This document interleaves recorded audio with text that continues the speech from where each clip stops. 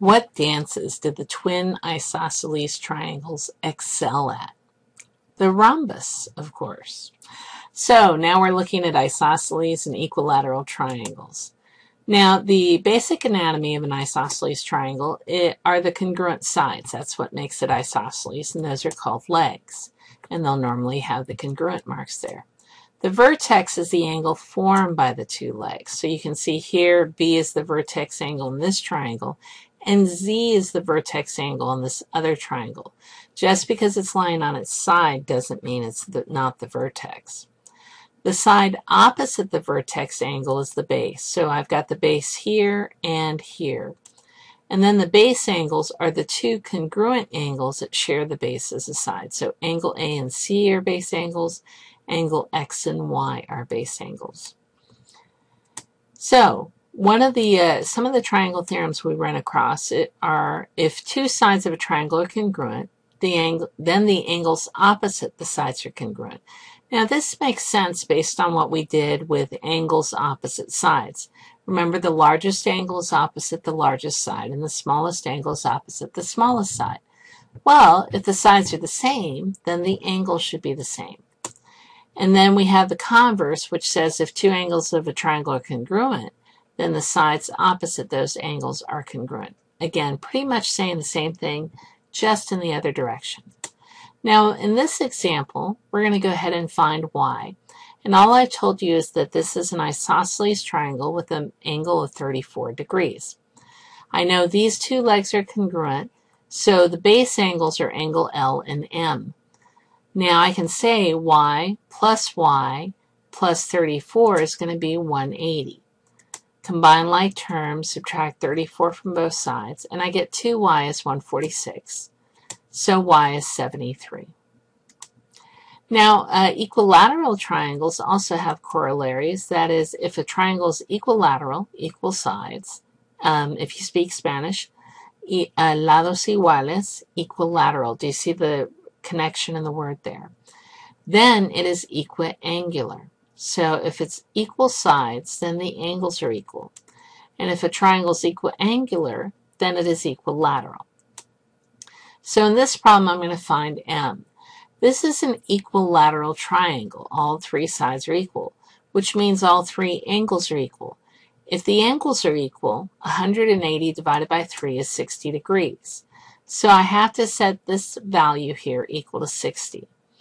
Then I can do some algebra, subtracting 6 from both sides. I get 54 is 3m, or m is 18. Now looking at special segments for isosceles triangles, we're going to start with the vertex. So when we connect the vertex to the midpoint of the base, the segment is a median. One, because it's connected to the midpoint. Vertex to midpoint is a median. It's also an angle bisector. Since these two angles are congruent, let me go ahead and highlight that for you. Since this angle is congruent to this angle, and these two angles are 90 degrees, you could say by the third angle theorem that angle ABJ and angle CBJ are also congruent. So that has to be an angle bisector. It's also a perpendicular bisector.